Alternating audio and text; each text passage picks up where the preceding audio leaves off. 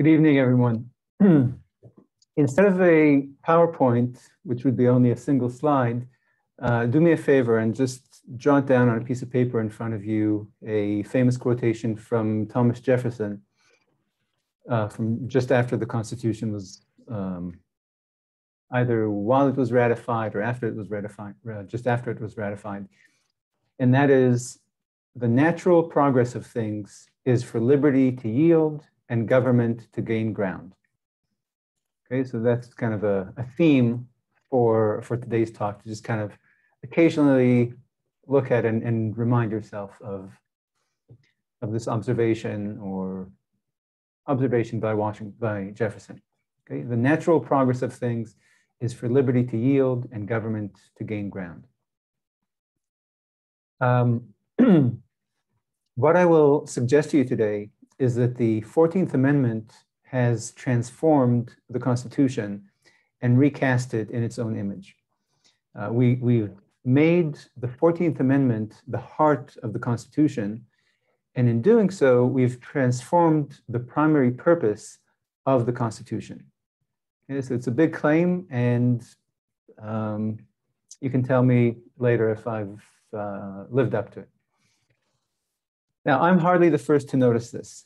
A distinguished legal scholar at Columbia Law School by the name of George Fletcher referred to the Reconstruction Amendments. These are the post-Civil War amendments, the 13th, 14th, and 15th Amendments. Fletcher refers to them as the Second American Constitution because they created a new constitutional order whose principles are, and I'm quoting him here, are radically different from our original Constitution. So of course, Fletcher could be wrong, but my point, the reason I'm citing him or mentioning him is to clarify that he's not some loon. Okay? You're not crazy if you observe that the 14th Amendment represents a radical departure from Madison's Constitution. So I'll first explain the constitutional vision of Madison's Constitution, enacted in the wake of the American Revolution. Then I'll explain the constitutional vision of the 14th Amendment, enacted in the wake of the Civil War. And then I'll demonstrate that we moderns in the 20th and 21st centuries have preferred the 14th Amendment's constitutional vision over Madison's vision. Okay, so in the last part of this talk, I'll document how we have actively and purposefully used the 14th Amendment to transform our Constitution, to transform Madison's Constitution. So let's start with the original Constitution. And for that, we need to start with the Revolution itself. So the biggest head scratcher that vexes my students about the American Revolution is why on earth would the George Washingtons and John Hancocks and Robert Morrises and Thomas Jeffersons lead a revolution? Why would the richest and most powerful families in America, the families that had prospered most and gained the most power and influence under the existing order, why would they want to change that existing order? And the question is the right question, and it produces its own answer. Okay? When Americans rebelled in 1775 and 76, when they launched this project, they did not see themselves as agents of change in changing the existing order. Rather, they saw themselves as agents of stability. They were resisting change and restoring the old imperial order. Okay? The revolutionists grew up in an empire that was governed by the principle of what was termed at the time salutary neglect. It's basically what we today call states' rights. Okay? So the traditional construction of the British Empire before the French and Indian War, before this 1755 to 63, that traditional construction of the empire was one in which the central government in London did not involve itself directly in local governance in the colonies. Instead, local governments were the primary force in provincial governance. The British Empire was a loose confederation of self-governing colonies under a weak central government. And so, like I said, at the time, Edmund Burke happened to be the one who coined this term, but this arrangement was, this constitutional structure was termed as a system of salutary or benign or beneficial neglect. And this term was meant to convey the fact that, was meant to explain the economic and demographic miracle that had taken place in the colonies. And so Edmund Burke was making the observation that the colonies had grown and prospered so much because of the central government's small footprint within the colonies. It's simply because as a free people, the British believed that self-government was not only politically and morally just, but also economically beneficial or salutary, okay? Because it allowed communities to pursue their economic interests freely. So the settlers approved of salutary neglect, of this, again, it's an anachronism, but the states' rights structure of the empire. Okay, a system in which local communities govern themselves rather than being governed by the central government. The settlers approved of salutary neglect. They complained and resisted when Parliament threatened salutary neglect. They went to war to safeguard salutary neglect. And when they won, they recreated salutary neglect. They created recreated a loose confederation of self-governing states under a weak central government, as outlined in the Articles of Confederation, the first American Constitution. So in the decade preceding the Revolution, advocates of the American cause indicated by their words in official remonstrances and petitions, alongside unofficial complaints in the popular press, they complained by their words that their aim was to preserve Britain's old imperial order of strong local governments under a weak central government. And after they won independence, they demonstrated with deeds that this indeed was their aim. They created a constitution in the Articles of Confederation that recreated that old order that they had clamored for, a loose confederation of self-governing states under a weak central government.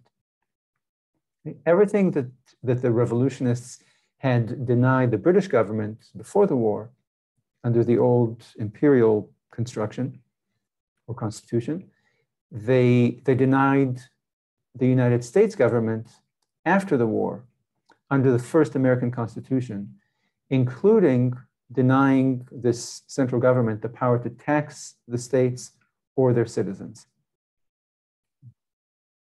The 13 state governments retained control over their finance, security, and diplomacy, paralleling those same functions in the United States government.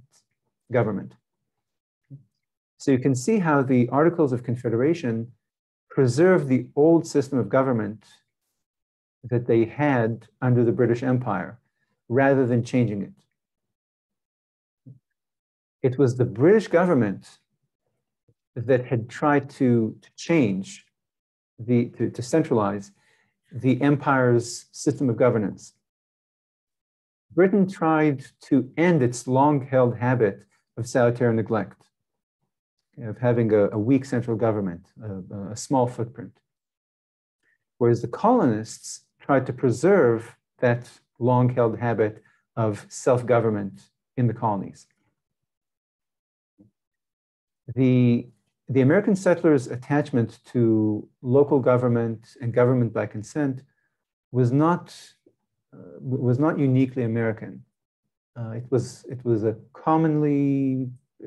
a conventional English or British political mindset.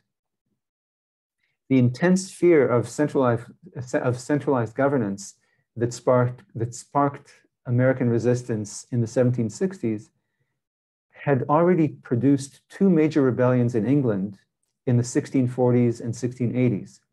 And it produced two more rebellions in Scotland in the 17-teens and 1740s.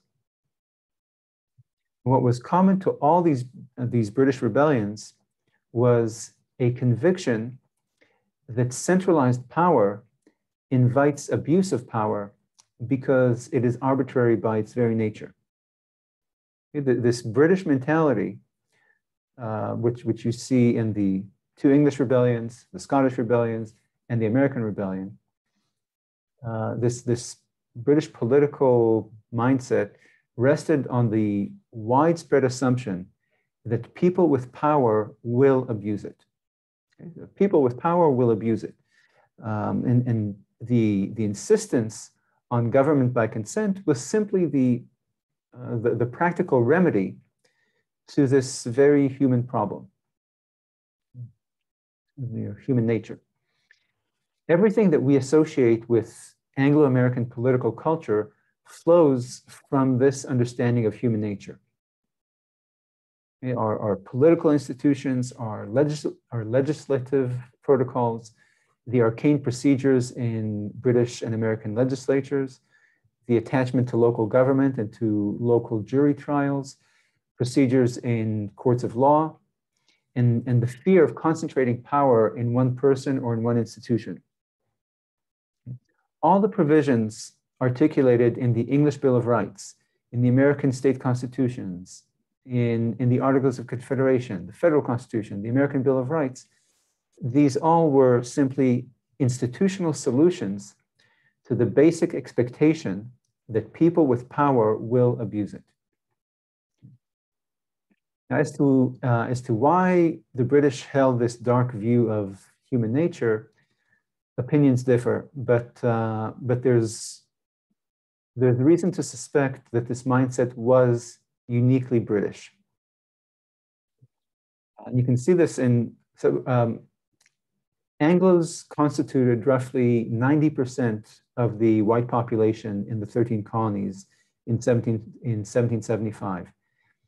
And these 90% overwhelmingly saw parliaments centralizing reforms in the 1760s and 70s as a threat to their own liberties. By contrast, German, Dutch, and Scandinavian settlers in British America had relatively little zeal for the patriot cause. And also, when American revolutionists tried to foment a rebellion in Canada in 1775, they targeted the French population there. They expected the 70,000 French Canadians in Canada, who were conquered people, conquered by the British only a few years earlier. They expected those French Canadians to be the most responsive to revolutionary propaganda regarding arbitrary power wielded by the imperial government. Yet the French were, for the most part, unresponsive. Instead, the Canadians who were most receptive to revolutionary propaganda were the few thousands of British settlers in Canada.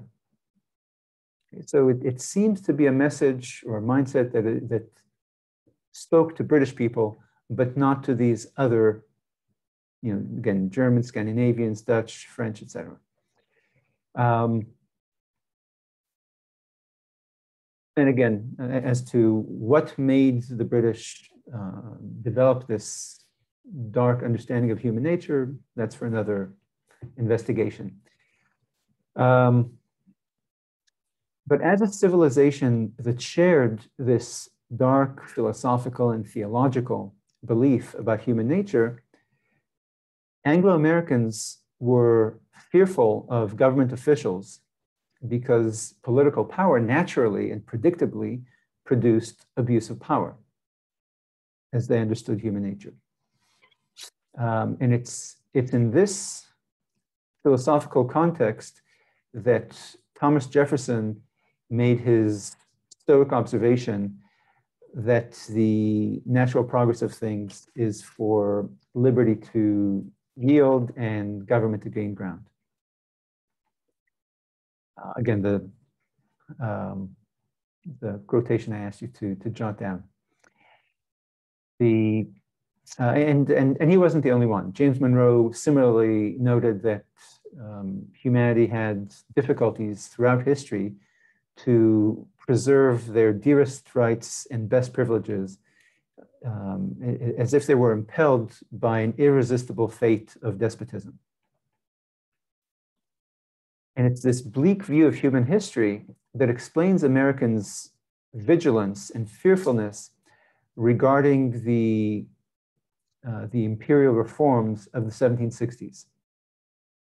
Ever on the lookout for creeping advances of arbitrary power over the consent of the governed, they viewed with alarm parliamentary policies that strengthened the central government and weakened local communities' control over their governments and especially over their courts of law. And once they were independent, Americans approached the United States government with the same suspicion and vigilance. So with salutary neglect as their constitutional guide, or by this point we can start calling it states' rights because that's the term Americans used after independence. With that as their guide, they crafted a constitution that created an emasculated central government that was unable to impose its will on local communities. When they were confronted in the 1780s by Federalist efforts to replace the Articles of Confederation with a new constitution that promised to strengthen the central government and curtail local communities' abilities to govern themselves, it immediately triggered those pre-revolutionary fears and suspicions among Americans. The debates and contests between Federalists and Anti-Federalists resuscitated pre-war fears about centralized power and arbitrary powers, centralized government and arbitrary power. Now, what's particularly interesting about these debates between Federalists and Anti-Federalists, and the arguments in both in the federal constitution, in the federal convention, but especially in the ratification contest after, is that usually disagree. Again, so when you look at the debates and arguments over the proposed federal constitution, you'd expect that disagreements. Well, I'll say it this way: in most cases, when you see such conflicts, such arguments, it's because disagreements on policy preferences usually pit two sides that differ with one another philosophically or ideologically. Okay, so the reason that the sides disagree on policy is that they differ in their worldviews, but not so with the federal constitution. The ratification debates between Federalists and Anti-Federalists were odd in that they pitted two sides that did not disagree philosophically. Federalists and Anti-Federalists shared that negative view of human nature. Both sides believed that people with power will abuse it. Both sides were convinced that governments were necessary to preserve law, order, justice, but also extremely dangerous, given that the powers of government are wielded by humans, Governments virtually guarantee abuses of power, arbitrary government, lawlessness, and tyranny. James Madison explained that the essence of government is power, and power, because it must be lodged in human hands, will always be liable to abuse. Similarly, if you might remember that in George Washington's farewell address, he warned that occupants of public offices love power and are prone to abuse it. When he was doing so, he was not suggesting that the people who are drawn to government, people like himself, are power-hungry knaves. Rather, he expressed a widely held Anglo-American understanding that all people, good and bad, are prone to abuse power when they acquire power. It's not that people in government are uniquely bad, they're just people. But power leads them towards abuse of power because they're human. So both sides agreed on this, Federalists and Anti-Federalists. Anti-Federalists saw this as a problem that cannot be solved. Okay, so we need governments, but governments are populated by people, and so we will face abuse of power from these people who hold government power.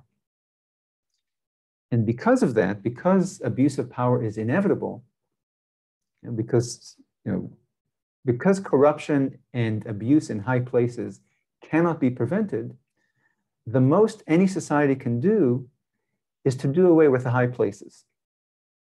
Okay, so instead of having a lot of abuse, we'll just have a little bit, we'll have small doses of abuse rather than strong doses of abuse.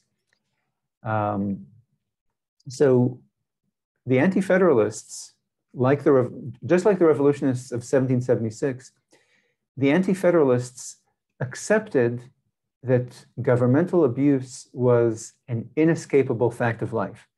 And therefore, they preferred to endure small local abuses from small local governments than endure great abuses from a powerful central government. By contrast, Federalists tried to find a clever solution to the problem of human nature.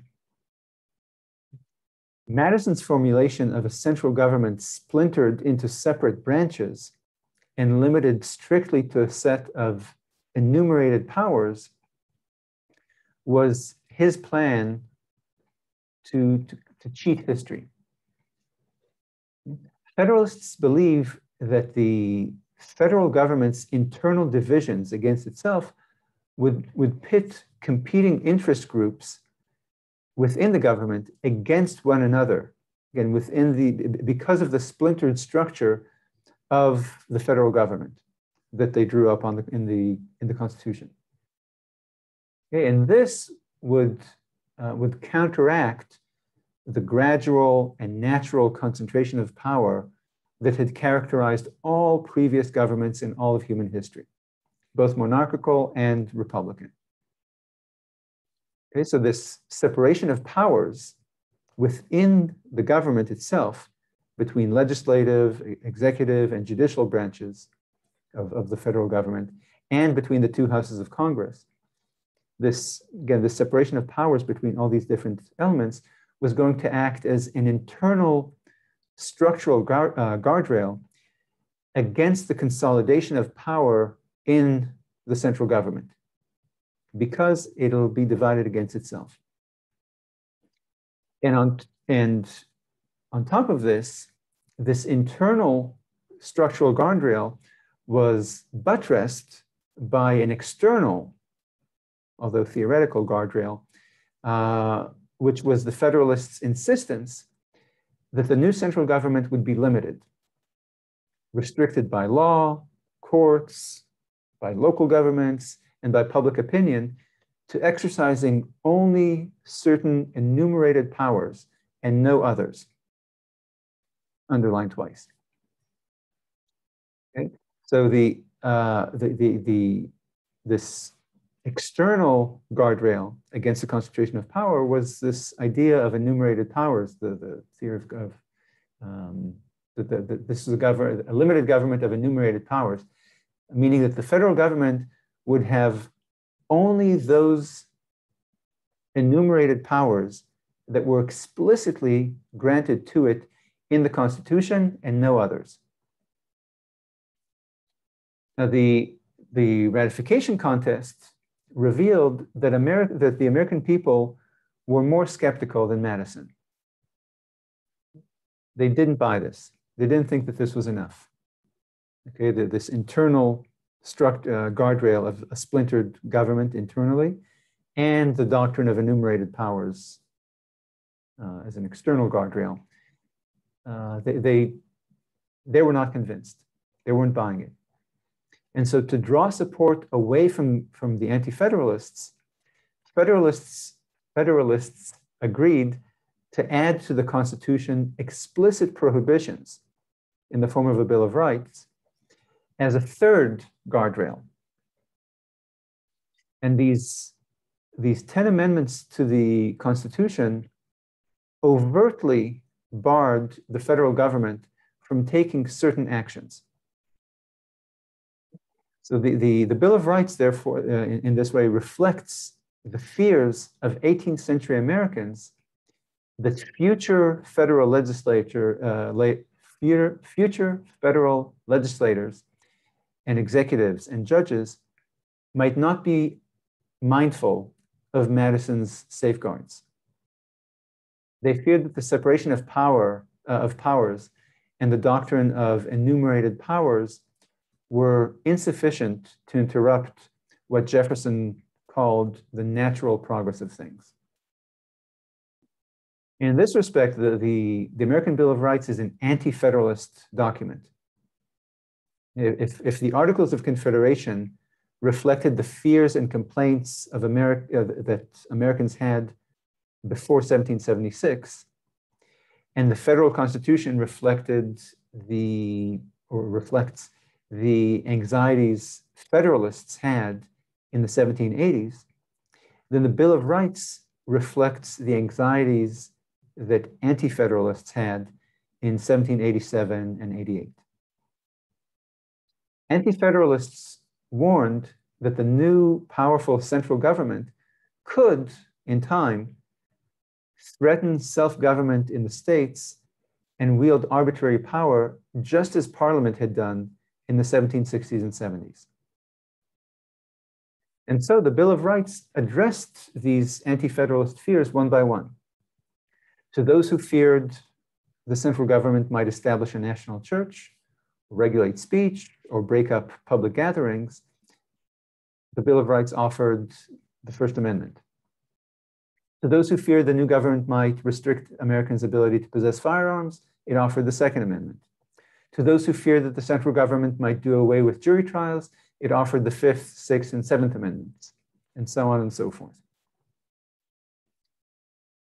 Now, Federalists did not have serious reservations about the prohibitions against federal activism listed in the Bill of Rights. And this is because these Federalist framers of the Constitution, just like their anti-federalist opponents, were also, the Federalists were also afraid of centralized power. They never envisioned a central government that would reach into the states and govern them directly. What they imagined was a large country characterized by regional pluralism in which localities with different circumstances, interests, and cultures produced different governmental systems and different arrangements.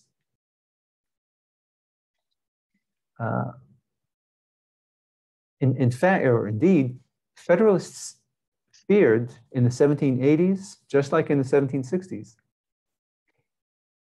they feared a consolidated government over this diverse place called America, or now the United States of America.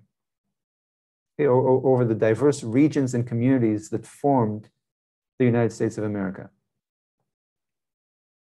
Seeing government coercion as a necessary evil, Federalists wished to resort to centralized power only as a last resort, believing that local governments are more consensual, more accountable, and less powerful than central governments. They wanted governance to be primarily local. And because of that, the federal constitution preserved tremendous autonomy for states and localities to govern themselves and shape different policies on religious worship, official state churches, slavery, freedom of speech, freedom of assembly, guns, criminal procedures, name it. States could do what they wished on all these fronts under the Articles of Confederation, and this remained the case under the Constitution, under the new federal Constitution and the Bill of Rights. The Bill of Rights simply reinforced this pluralism through explicit and absolute prohibitions against federal interference in these various realms. Even a casual reading of the Bill of Rights reveals that it does not guarantee to Americans the various rights and freedoms it discusses. It does not say that you can speak freely or worship freely or bear arms or be safe from arbitrary arrest. All it does is deny this newly established federal government the powers that were widely understood to belong to the local governments. The power to tell you what you can and cannot say, the power to establish an official church, the power to outlaw certain religious practices, the power to outlaw certain guns. The language of the Bill of Rights is absolutist on religion and speech and guns and assembly, et cetera, not because 18th century Americans were absolutists on this issue, on these issues. They were not. The authors of the Constitution and of the Bill of Rights believed that people's various liberties, such as speech, assembly, religious worship, gun ownership, etc., can and should be curtailed by their governments in various ways. They insisted, however, that the central government have no role in such curtailments. It was universally understood that the prohibitions in the Bill of Rights applied exclusively to the federal government. The citizens of the various states, therefore, remained as free as they had been under the Articles of Confederation and under Britain's old imperial construction to restrict speech, establish an official church, outlaw certain religious practices, enact gun control measures, and determine their own criminal court procedures. And you can see this when you look at the situation of at established churches. Some states had an established church well into the 19th century. It was not unconstitutional. And when those state churches were eventually dismantled, it was done not by the authority of the Bill of Rights, but by the citizens of those states voluntarily and democratically. The absolutist prohibitions in the Bill of Rights are not evidence that Americans were absolutists on those issues, that they were libertarians. The absolutist prohibitions in the Bill of Rights are evidence that Americans were absolutists about barring the federal government and the federal government alone from acting on all these various local matters. And this is why citizens and non-citizens alike enjoyed the same protections under the Bill of Rights. The Bill of Rights doesn't list the people or categories of people who have the right to speak freely, bear arms, assemble freely, worship freely. It only lists the one government, the federal government, that was prohibited from restricting these activities.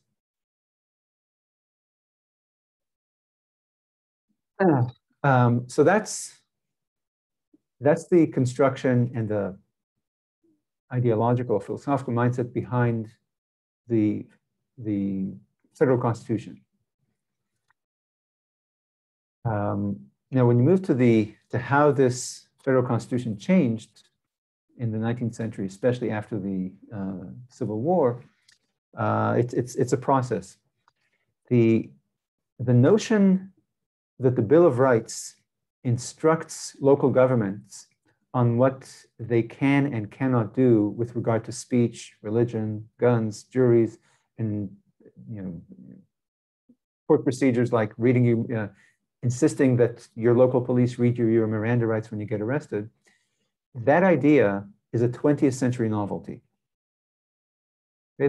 The idea that the Bill of Rights tells your local municipality what it can and cannot do with regard to speech, guns, etc., assembly, religion.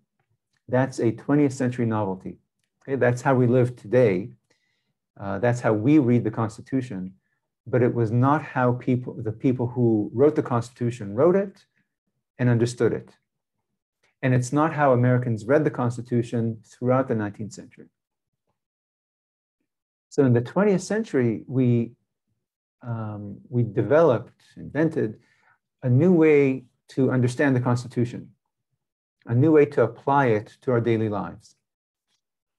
And this innovation in constitutional jurisprudence has been pivotal in the transformation of the United States from a federated republic in which local communities govern themselves into a modern managerial nation state that is governed from the center.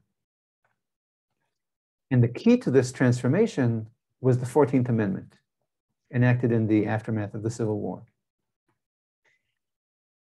The 14th Amendment was a product of unique post-war circumstances, and it was ratified with the purpose of empowering the federal government to reconstruct the defeated South.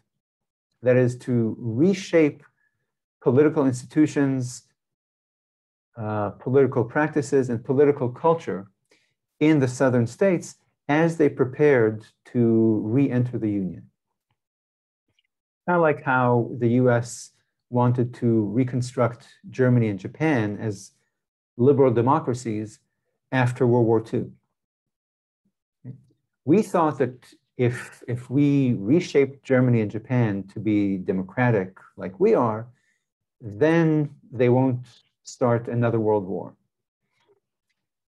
And so the same mindset governed the actions of the United States government of the North after the Civil War. The northern states wanted to prevent further tensions between North and South by remaking the South in their own image. Thus, unlike the 10 amendments that comprise the Bill of Rights, the 14th Amendment did not contain prohibitions against the federal government, but prohibitions against state governments. In the context of the multitude of liberated slaves in the South, the 14th Amendment did the following three things. First, it established the federal government as the arbiter of citizenship in the United States. Second, it conferred citizenship on the freed slaves. And third, it prohibited states from curtailing the rights and privileges, meaning the liberties, of US citizens without due process of the law, or denying any of their residents the equal protection of the laws. Okay. Now, if you pay attention even loosely, you'll notice an inherent clash between the pre-Civil War Constitution and the 14th Amendment. And that is that the Constitution provides the structure for limited government by constraining federal authority and power. Okay, the Constitution restricts the federal government. It provides, again, all those guardrails that I talked about earlier. So you can't do this, you can't do this, you can't do this. Sorry, my dog's here. And to buttress these restrictions, the Bill of Rights provides explicit limitations on federal power. The 14th Amendment, by contrast, provides the structure for the opposite type of government. It empowers the central government to act within local jurisdictions on a vast spectrum of issues, ranging from the most public, like elections, policing, criminal law, public education, to the most private, like commerce, religion, housing, medicine, home defense, marriage, family life, nutrition, sports, civic associations. Whereas the pre-Civil War constitutional amendments envisioned the states as the defenders of the people against federal encroachment and abuse, the 14th Amendment did the opposite. Not only did it identify the state governments as the potential threats to the citizenry, and again, remember that the framers of the 14th Amendment had the South's new Black citizens in mind. Okay, so not only did the 14th Amendment identify the state governments as potential threats to the citizenry, it empowered the federal government to monitor, curtail, and correct abusive or predatory conduct by local governments. The Northerners who won that war at such a high cost needed these former slaves to become active and effective citizens of the Southern states for those states to be, again, reconstructed the way the North wanted them. So if the pre-Civil War Constitution and Bill of Rights limited federal power and jurisdiction within the states, the 14th Amendment created new jurisdictions and new powers for the federal government in the states. So it's no surprise that when you trace the process by which the federal government had extended its authority and reach into the localities in the 20th and 21st centuries, you'll find that most of the centralizing reforms have been accomplished through reference to and reliance on and application of the 14th Amendment. The post-Civil War Constitution was in this way a house divided against itself. And as Abraham Lincoln, as you probably remember, as Abraham Lincoln pointed out on another matter altogether, a house divided against itself cannot stand. It must become all one thing or all the other. And indeed, in the century and a half that followed the Civil War, the 14th Amendment established itself at the heart of the Constitution and remade the Constitution in its own image. And this transformation took place in the early 20th century when federal courts began citing the 14th Amendment, specifically its due process and equal protection clauses.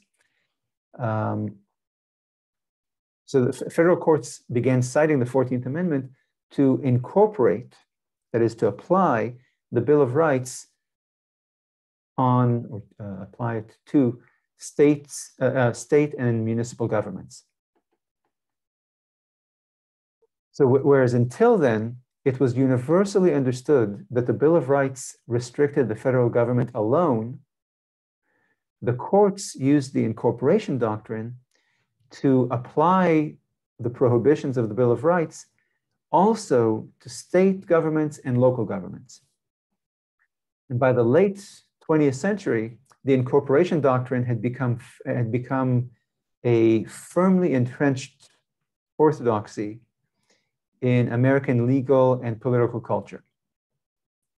it placed the federal government, federal courts first and foremost, as the guarantors of, or guarantor of civil rights in every local jurisdiction in America. So in this way, the incorporation doctrine invited the federal government to supervise, police, and correct local governments in matters that had long been understood as purely local and beyond the jurisdiction of the central government. So incorporation allowed the 14th Amendment to create the kind of strong central government that Madison's Constitution had explicitly aimed to prevent. A central government that's empowered to govern the states and towns of America. The incorporation doctrine has even turned the Bill of Rights on its head, transforming it from a document that plainly and explicitly prohibited the federal government from acting in any way in many realms of American life.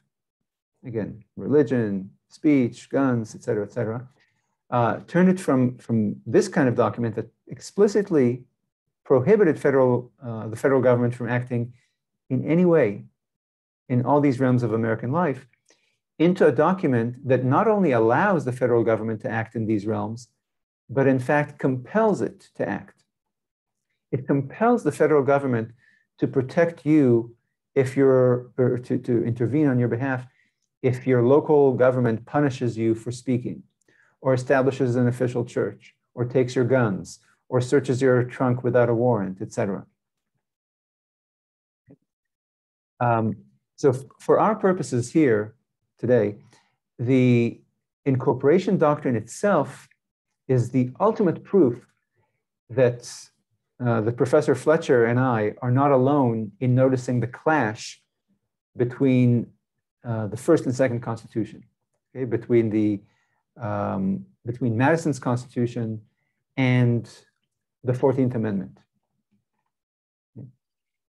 The many jurists who invented the incorporation doctrine and the multitudes of jurists who have embraced and expanded it since then, since the early 20th century, all of them sensed the same contradiction between these two entities, between Madison's Constitution and the 14th Amendment. They understood that to follow the 14th Amendment, they needed some mechanism to hurdle the Constitution's obstacles against federal power. That is why they developed this incorporation doctrine. It's a way to get around the restrictions of the Bill of Rights, the restrictions of the enumerated powers doctrine. If the 14th Amendment could live in harmony with Madison's Constitution, there'd be no need to invent the incorporation doctrine.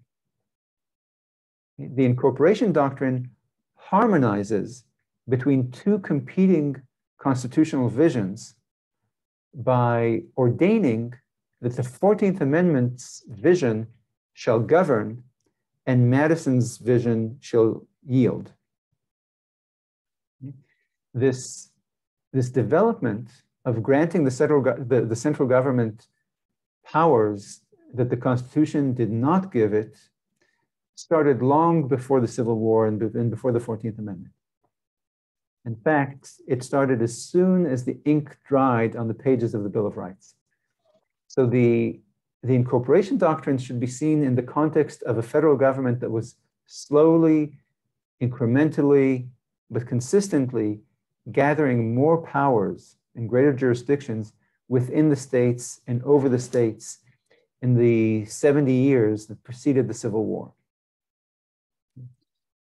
The incorporation doctrine was simply the most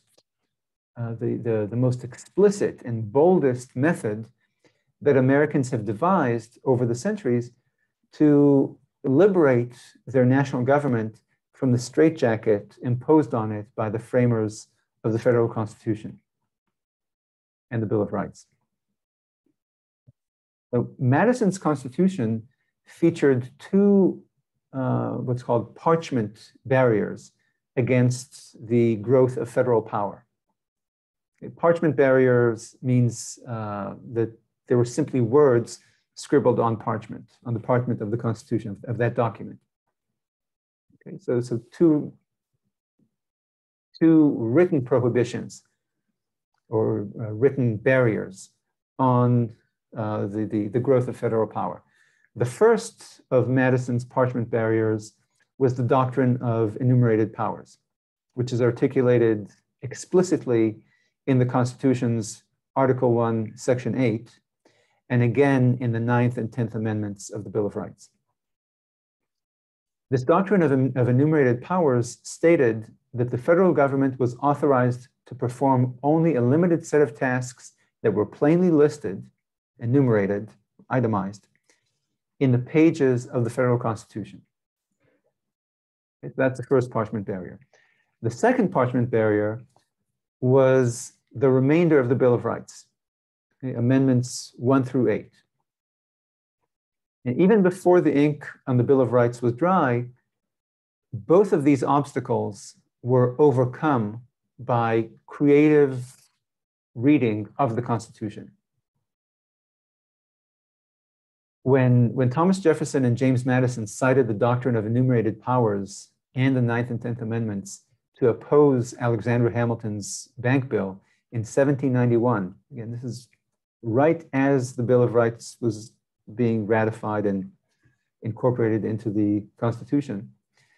So when Jefferson and Madison were citing enumerated powers and the 9th and 10th Amendments to oppose the bank bill, Hamilton countered that the Constitution's necessary and proper clause actually granted Congress implied powers beyond the explicit powers enumerated in the Constitution.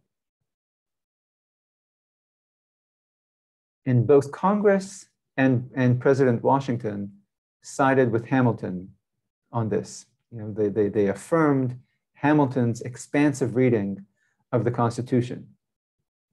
And then years later, in McCall versus Maryland, the Supreme Court gave its stamp of approval to Hamilton's more expansive, kind of loosey-goosey reading of the Constitution.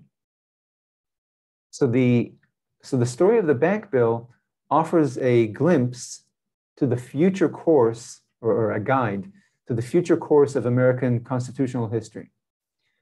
It reveals to historians, as it did to Jefferson and Madison at the time, that the parchment barriers and backstops in the Constitution and the Bill of Rights were too weak to counteract the natural progress of things. That you jotted down at the beginning of this talk. And in the decades that followed, federal officials and judges continued to find additional implied powers, not only in the Constitution's necessary and proper clause, but also in its commerce clause and the general welfare clause. In this way, the federal government's field of jurisdiction expanded gradually, but progressively, even before the 14th Amendment. But this incremental and slow process went into overdrive when the 14th Amendment and the incorporation doctrine completely transformed the national government into a government of innumerable powers and responsibilities. So Madison's most effective and lasting barrier against federal activism in American life was not the Bill of Rights, therefore, and definitely not the doctrine of enumerated powers. Okay? The Bill of Rights was always just a piece of paper, again, a parchment barrier. Madison's most effective and lasting barrier against federal activism in the localities where we all live has always been the structure of the federal government itself. Future generations of Americans could choose their own path when confronting the Constitution's parchment barriers. They could apply those prohibitions selectively or universally, interpret them loosely or strictly, understand them figuratively or literally, ignore them altogether, or revise them with new constitutional amendments. But these future generations had no choice but to occupy the federal institutions of government bequeathed to them by the framers. And by creating wholly separate branches of government, Congress, President, courts, and by splitting Congress into two separate legislatures, the founders hoped to compel future generations to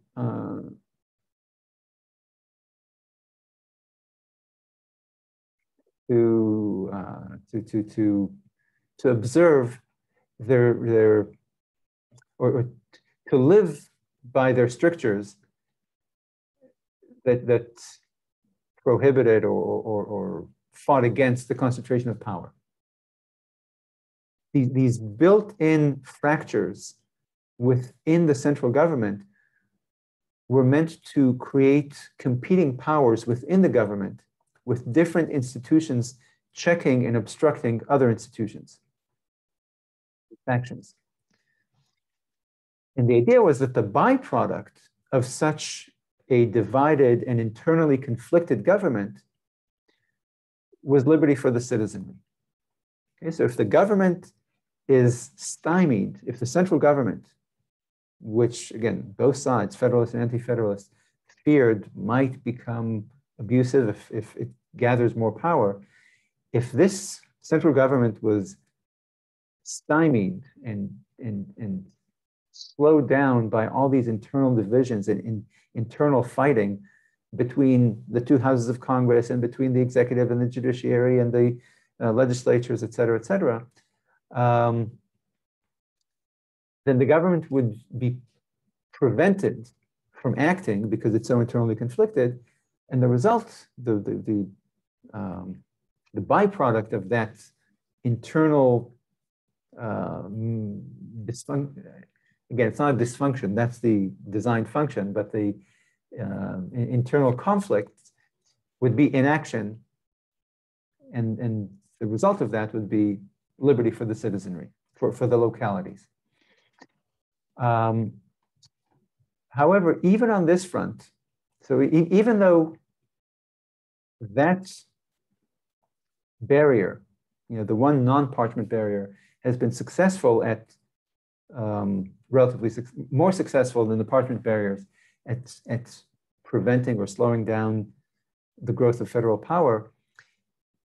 But even there, Americans have proved too ingenious for the founders, for Madison and the others. So while the federal government still features all those internal structural divisions that the founders instituted in 1787, Americans have coalesced around political parties whose function it is to paper over and mitigate these institutional divisions between House and Senate and White House and federal court, et cetera. So when these four institutions, again, two houses of Congress, the White House, and the courts, when these four institutions are controlled by the same party, then the party in power is able to get these different institutions to work together quite harmoniously, like a team.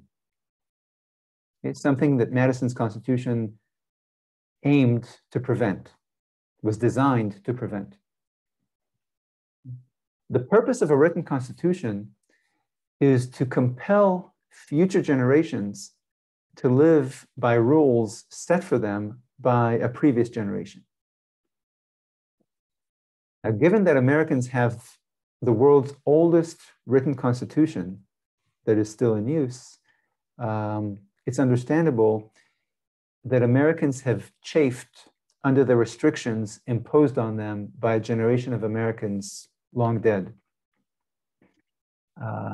This country's founding generation was animated by a conviction that people with power will abuse it. This was the underlying belief at the heart of English political culture in the early modern era. And it manifested itself in the great events of that era, in the English Civil War, the Glorious Revolution, the Jacobite rebellions, and the American Revolution.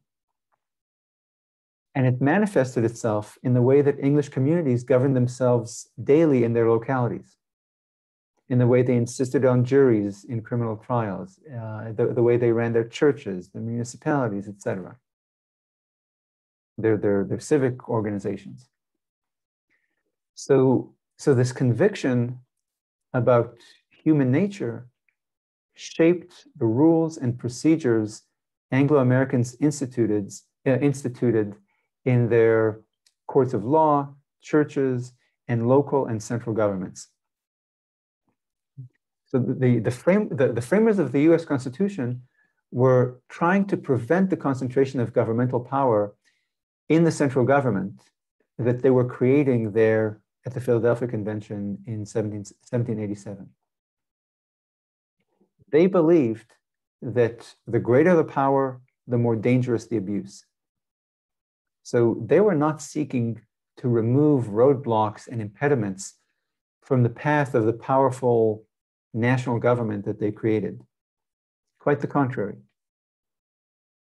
Like the framers of the English Bill of Rights, the framers of the US Constitution designed a system in which local communities governed themselves and were shielded from the central government. They feared the central government just like the anti-federalists did. So when anti-federalists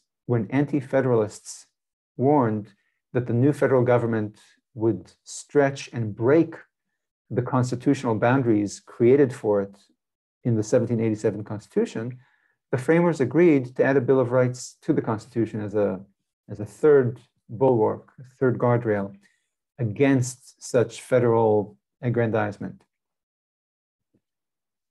But just as the American founding generation gave political form to its philosophical and theological convictions about human nature in the Constitution and the Bill of Rights, modern Americans have given political form to their own political and philosophical beliefs and theological beliefs with the 14th Amendment, the incorporation doctrine, and the doctrine of a living constitution.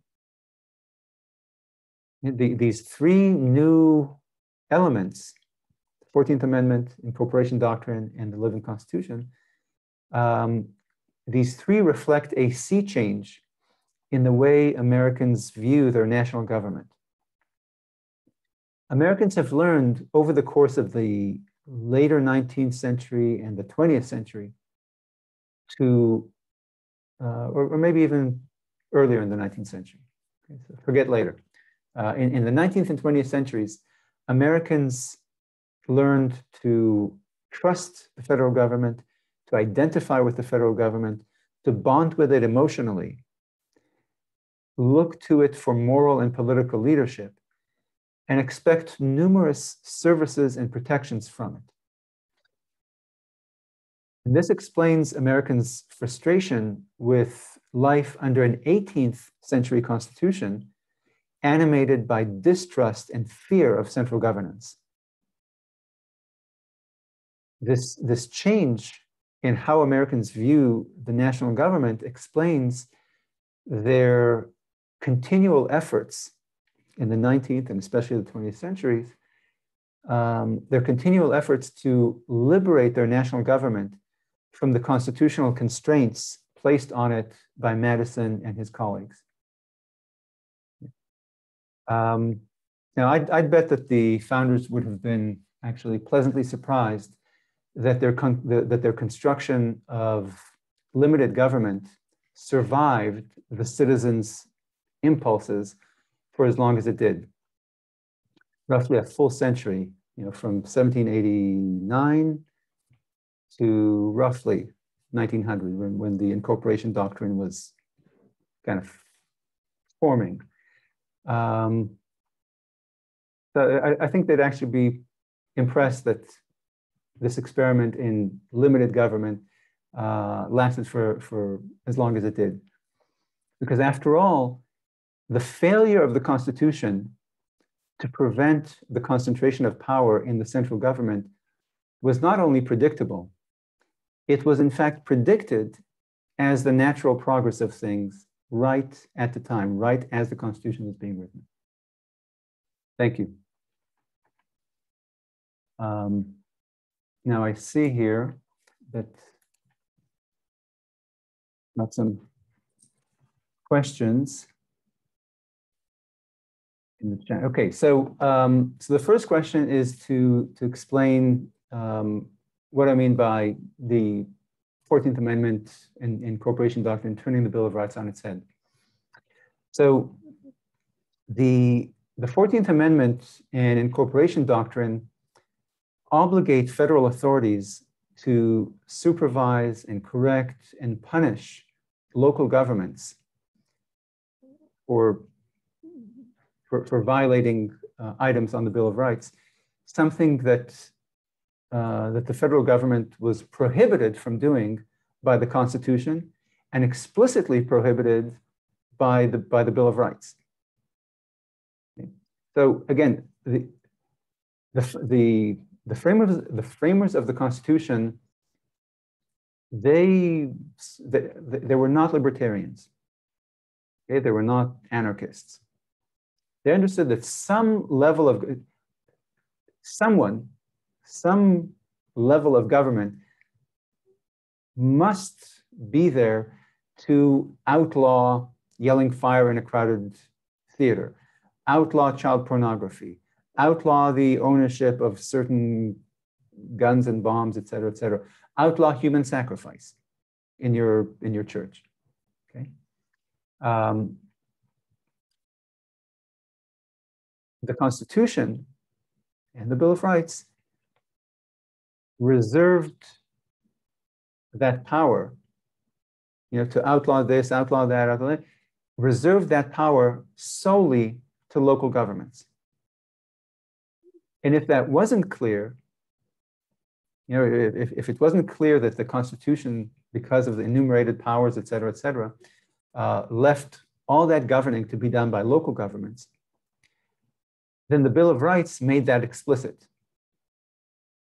It says the federal government is not allowed to pass any laws restricting speech or assembly or this or that or guns, or is not allowed to establish a church, et cetera. Okay. The 14th Amendment and the incorporation doctrine do the opposite. They prohibit the locals,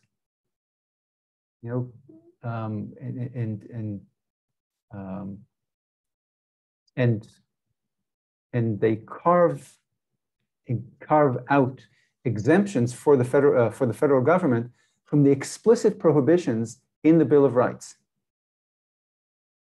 Okay, so those prohibitions in the Bill of Rights were written explicitly against the federal government, prohibiting the federal government from acting on, again, speech, assembly, guns, church, et cetera. They were not written to prohibit your local governments from doing whatever it wanted. Okay, but the 14th Amendment and the way it's understood by the combination of the 14th Amendment and the incorporation doctrine wind up giving the federal government power to act exactly in those realms that the Bill of Rights prohibits it from acting. So after the incorporation doctrine became the way we read the Constitution, the federal government, all three branches, passed laws and rulings outlawing certain kinds of pornography, certain kinds of political speech. For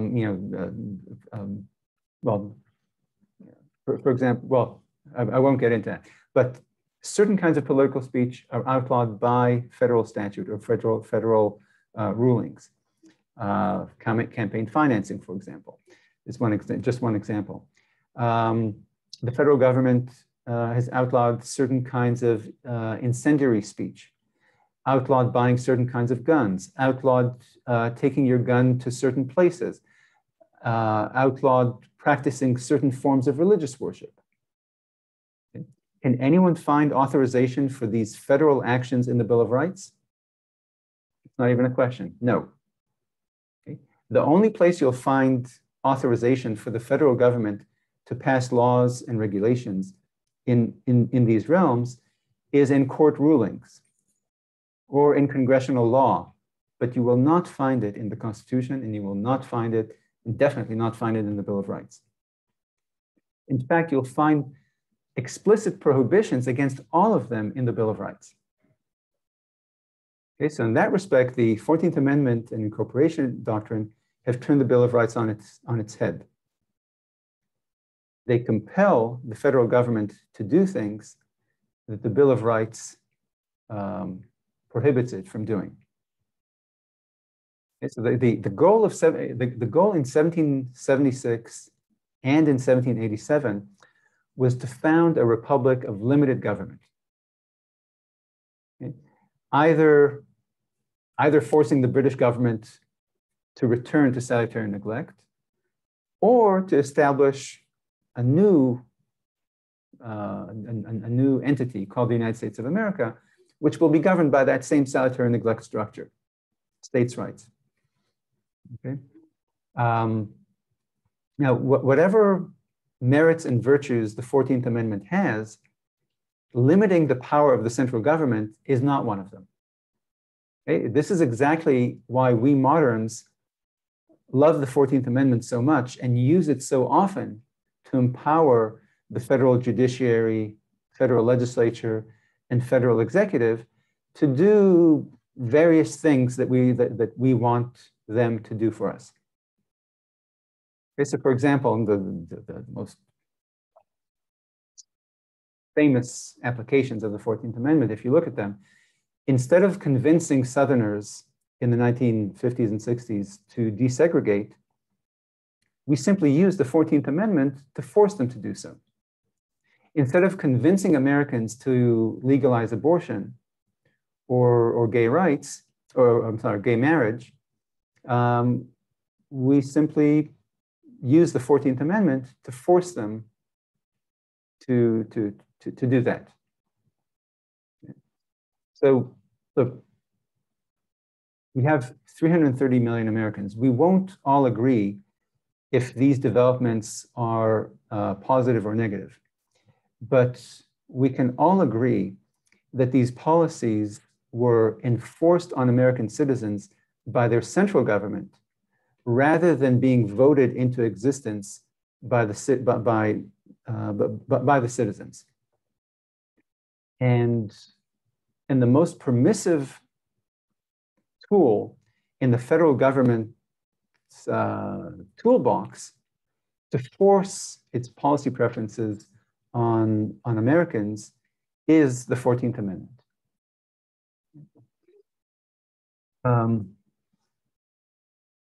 Second question. Okay. This is exactly what I've said. We won't all agree if this is a good thing or a bad thing. So the second question is it a good thing or a bad thing? The question is whether if I'm against the 14th Amendment or wish it hadn't been enacted.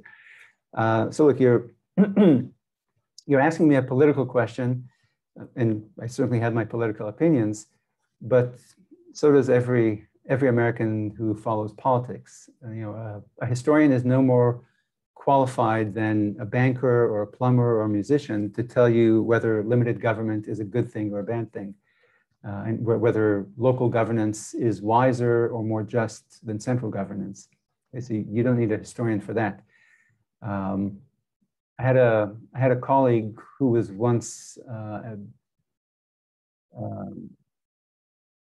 well, regardless of his background, but so he was at the other end of the political spectrum than I am, but we both agreed on this point, that the 14th Amendment transformed the Constitution and the United States. Okay, so one of us celebrates it while the other one laments it. So I'd rather talk about the history of the United States and let you make of it what you will in terms of your politics. We can discuss politics, but as a political pundit, I have no more authority or wisdom than anyone else in the room. Well, I'm alone in this room, but anyone else in this forum. So I think I'm more useful to you as a historian than a political commentator. What I'm telling you is that the reason we've been chafing against Madison's Constitution and transforming it and turning it upside down is that we've developed a new understanding of human nature and therefore a new attitude towards human governments. Okay? When they believed that people with power will abuse it, they supported localism. They launched a war of independence to protect localism. And they wrote 2 constitutions designed explicitly to protect localism. When Americans in the 19th, 20th centuries, when Americans developed a more positive view of human nature, again, in the modern era, definitely in the 20th century, I suspect that it's a 19th century development. So let me finish the sentence. When Americans developed a more positive understanding of human nature, they became more hopeful, more positive about central governance, more trusting and less fearful of the central government. And because of that, they started clashing with that limited government constitution that the revolutionary generation had designed for them.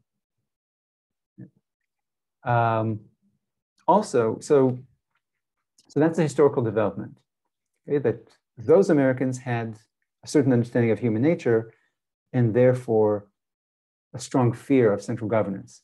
We have a different understanding of human nature and therefore a different attitude, but we're living in their constitution, and that creates this chafing. Also, regardless of where you stand politically on limited government, we all should remember that although the 14th Amendment was and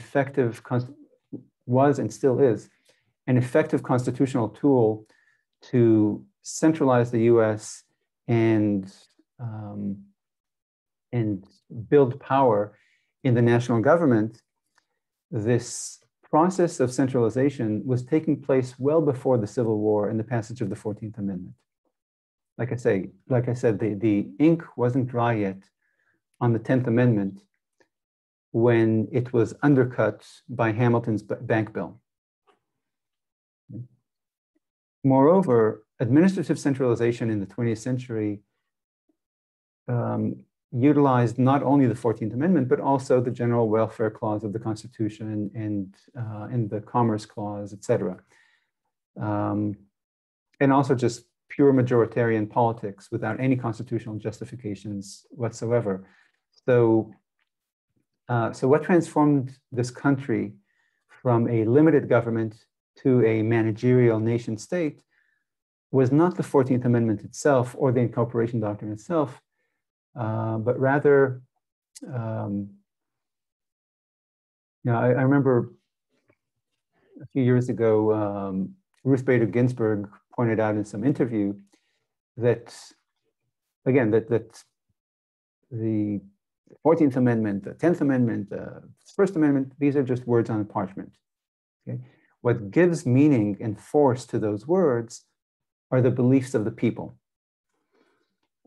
It's the citizens' view of the United States that changed first. The law schools and the courts followed after that.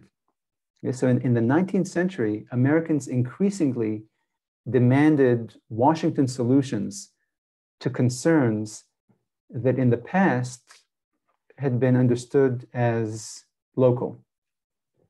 Okay, so weighty concerns like slavery and racial discrimination and poor relief, to less weighty things like injuries at football games. If you remember Teddy Roosevelt getting involved in that. Your family's diet, pollution, wages, etc. Okay. So they passed new laws to do all these things, to fix all these problems that Americans identified and asked Washington to fix for them. So Americans, through their representatives, passed laws in Washington to deal with these things, and they interpreted the supreme law of the land in ways that would allow these laws to stand as constitutional. So I don't know what would have happened in an alternate reality, one without the 14th Amendment, but I suspect that these people and these institutions would still have acted to transform the United States into the kind of country that they approved of. Okay? What I do know is that in our historical reality, these people identified the 14th Amendment as a particularly effective tool to realize their vision of a centralized welfare state, which Madison's Constitution precluded. Okay, so I'm not denigrating the 14th Amendment by saying that it changed what the Federal Convention produced in 1787. We know, we all agree, from the extreme left to the extreme right. I think we can all agree that Madison would be stunned to learn what we, for the past 100 years or so, have believed to be constitutional. Okay, this is not a controversial claim, but a widely acknowledged statement of fact. Okay, we have Madison on record explaining that much of what the federal government does today is prohibited by the Constitution, as he understood it. Okay, so my point is not to celebrate it or to celebrate or lament how we've transformed Madison's limited government constitution. My point is to tell you that it happened, okay, and that should not be controversial. What might be controversial is my explanation for why it happened. Okay, I believe that we have developed different beliefs about human nature. Okay, that they, in the 18th century, thought people with power will abuse it, and therefore they favored limited government. We do not believe that. And therefore, we want to give the central government more power and to expand its role in our daily lives.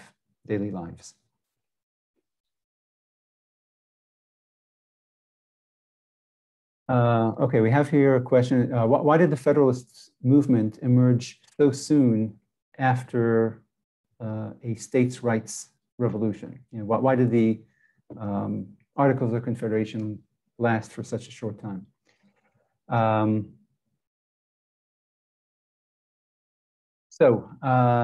Let me answer that in two different ways.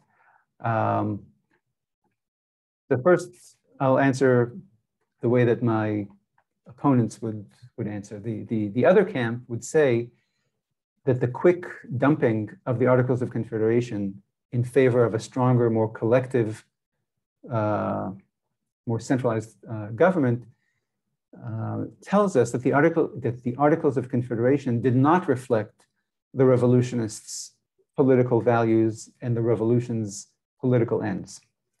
Instead, the Articles were merely a wartime stopgap, a placeholder, and as soon as the war was over, they went about finishing the job. So in this view, the 1787 Constitution is the end point of the revolution and reflects the desired outcome of the 1776 revolutionists. They would say that the revolutionists envisioned a nation state for themselves. They wanted a sovereign state rather than 13 separate sovereign states.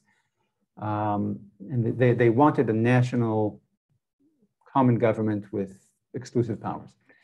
My own explanation for the quick change from the first to the second Constitution is that in the 1776 to 1781 period, Americans did not expect the US government to govern them.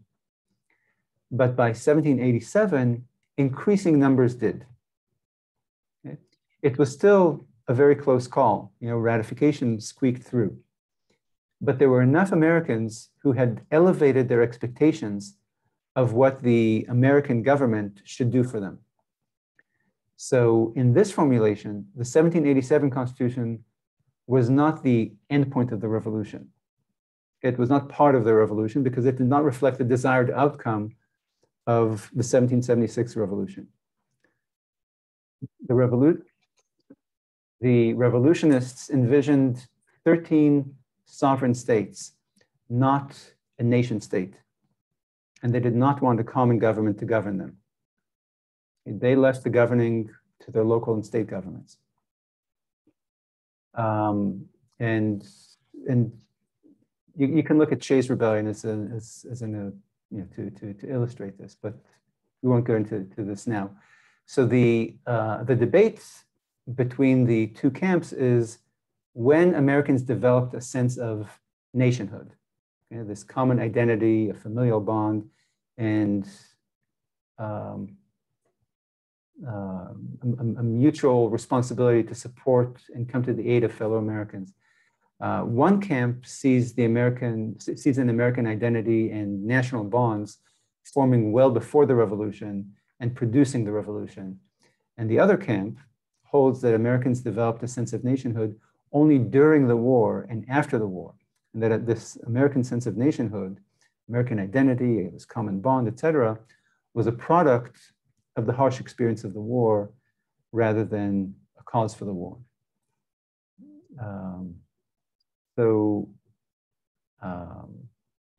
Yeah, okay, so that's, so in this respect, again, with respect to the framers' desire to prevent the concentration of power and preserve self-government in the states, the Federalists were of one mind with the revolutionists and with the anti-Federalists. All of them, the revolutionists of 1776 and the Federalists and anti-Federalists of the 1780s, they all believed in self-government in the states. They all feared the concentration of power in the central government. Okay? And that's why the Federalists didn't have serious problems with adding a Bill of Rights. Okay? They did not envision a federal government that would be able to do any of those things that the Bill of Rights prohibits. Where the Federalists differed from the 1776 revolutionists and with the anti-Federalists is that they believed that their clever mechanisms could prevent the natural progress of things.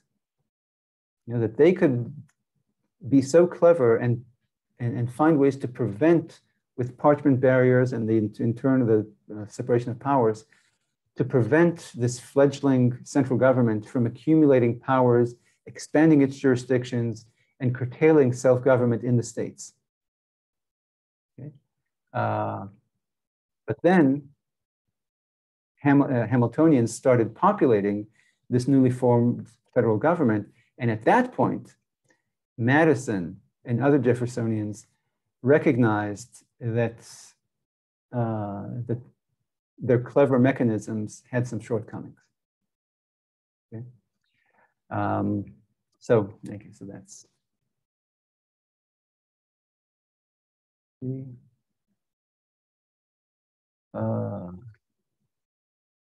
The time is short, so I'm kind of skipping some questions. Okay, there's a question here about can I explain the Madison problem? So the Madison problem is, and we'll end with this because enough is enough.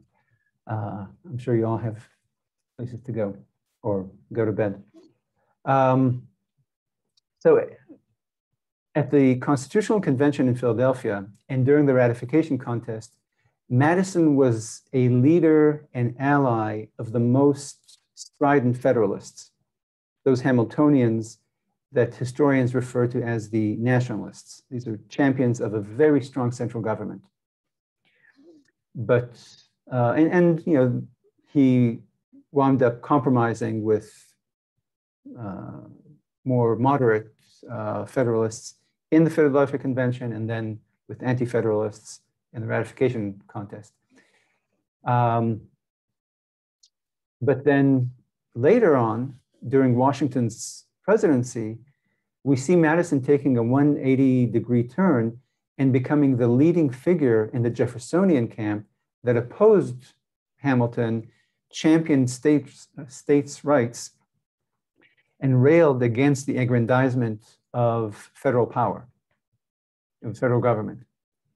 And so historians have been trying to solve this puzzle ever since. You know, how could he have been with the centralizers in 1787 and 88, and then be a states' rights man soon after, in the 1790s. So some historians point to Madison's personal relationship with Jefferson.